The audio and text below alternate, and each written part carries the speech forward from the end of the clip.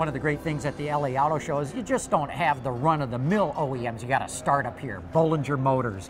Jeff Holland is the Chief Marketing Officer for Bollinger, and you're showing off this all-electric SUV. Yeah, and John, it's the world's first all-electric sport utility truck, and we're calling it a truck because it's really beefy. If you see the suspension when we do the walk-around, and it's really meant to be kind of a purpose-built, on-road, off-road, traditional design classic vehicle, a real truck. What I like is how boxy it is, and the reason for that, of course, is that you guys are just fabricating this. You really can do the whole body without any real hard tooling. Yeah, and that's intentional. For manufacturability, it's easier to have straighter panels, and people say, well, it's really boxy, but people compare it to like an old Land Rover Defender, or they see it a Jeep or an International Harvester kind of a truck, but it's really purpose-built, and it's, you see some of the raised riveting here, and that's not just for design purposes, but it looks good, number one, but it's also built because in stamping, we don't need any kind of foam injection moldings, which cost more money, and as a startup, you're obviously looking to conserve money wherever you can, and it just kind of turned out beautifully the way that they did it. We're standing at the front end. Let's show them what the front is all about. Yeah, and this is the front, so it's kind of a unique turn handle to open up the front, and this is kind of the front tailgate or the front lift gate, I guess. Hood comes up, and one of the biggest comments we get is, where's the engine, right? When they come by and look at it, because they're expecting to see an internal combustion powertrain of some sort. And another unique feature is the flat load floor, because it's battery powered and the batteries are kind of in the load floor. You've got this front pass through, and that's 12 feet stem to stern. So if you're in construction, if you're building something, you're doing a DIY project, you could put 2x4s all the way through 12 feet, or if you want to leave this open and put some red flags on it, you can go up to like 20 feet, or piping or skis if you're into skiing and recreational stuff up in Michigan, that's fine. And so this is just unused space, so why not use it for extra storage? Okay, let's keep moving. We should tell our viewers too, if they haven't heard before, a frunk is the trunk in the front. Exactly. And that's, I don't know if that's a Tesla copyrighted term or not, but that's kind of what it's morphed into because of the abundance of electric cars. So now. Inside, more simplicity. Inside, more simplicity, and again, purpose-built design. I think the classic design, you've got the chrome bezels here, the gauges that you might see on something that was out of the 60s or 70s. You've got the Prindle, which is kind of like the 3 on the tree shifter here, and a fuel gauge that shows, obviously there's no fuel, but it shows if you're on a full charge, and if it goes down to empty, that's what you'll see here. It's also got kind of a unique HVAC system where if you need to turn on the heater to defrost it in the wintertime, and you face it toward the windscreen, and if you just want it to blow air on you or air conditioning, you blow it right toward yourself, and there's 3 of those kind of across the dash panel here. You've also got 4-wheel high and low locking front and rear differentials for off-roading, got the parking brake, and some of the other fits and finishes in here we think is just kind of really nice, and again, in a classic design theme. Let's take a look at the back. Yeah, because you got a story there too. Exactly. If you want to come around to the back, excuse me guys.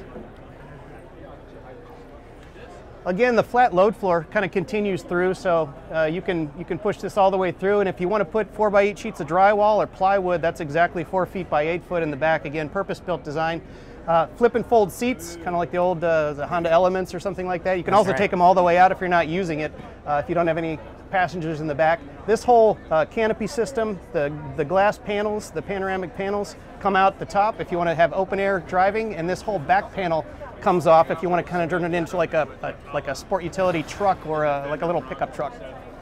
So you mentioned when you opened up the front, where's the engine? Yeah. Where are the motors? So the motors are, so there's 2 motors front and rear. They're AC 135 motors, and those are powered by the battery packs. And the battery packs are either 2 30 kilowatt packs for a 60 kilowatt total pack for power. That's the 120 mile range version. The bigger packs have 250s, and those are both under the driver and the passenger seat. And those electrical boxes power the motors that are, again, in the front and rear between the wheels. And what's the total range with those? Total range, I'm sorry, is 200 for the 100 kilowatt pack.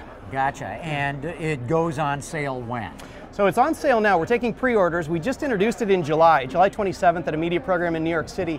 We've got since then 12,000 hand raisers, 12,000 orders, and you can go online to bollingermotors.com. It's zero down and no obligation right now. We haven't announced the pricing yet, which I know you want to ask me about. I do. And when we do, we'll open up the order book and we'll start building them in earnest and taking deposit money down. But right now we didn't feel it was fair to start taking people's money without announcing an official price until we get everything with the build of materials kind of baked into the plan. But still, 12,000 hand raisers, not knowing the price is pretty good. Yeah. I got to believe that even though you've done a lot for simplicity and to keep the cost down, this is not going to be a cheapie. Well, I mean, what would you pay for it? Well, you know, I got to believe a vehicle like this, very unique with the battery packs you're talking about, this has got to be a $100,000 vehicle. We'll take $100,000. Okay. Oh, interesting. Interesting. I mean, again, it's a manufacturer's suggested retail price. So as you know, with classic cars, low volume cars and trucks, the dealers are kind of free to charge whatever they can get. You know, it's a free market economy. So, but we'll announce that soon. And made in USA. It's made in the USA. That's very important to our owner, Robert Bollinger, who started this. He's from the Catskills area of New York and really kind of started this endeavor because he needed a kind of a go anywhere, do anything vehicle for his farm. So it kind of, the genesis of this was just to have a kind of utilitarian farm vehicle for him. And that's what started out, and that's what you see here, but it's really resonated with a number of people that just like the traditional design and like the functionality and like that there's really nothing like this on the market right now. Yeah.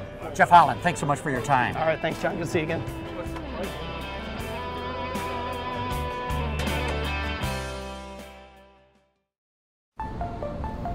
Art.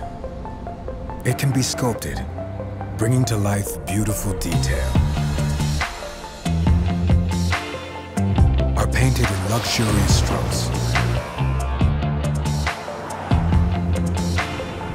And in rare cases,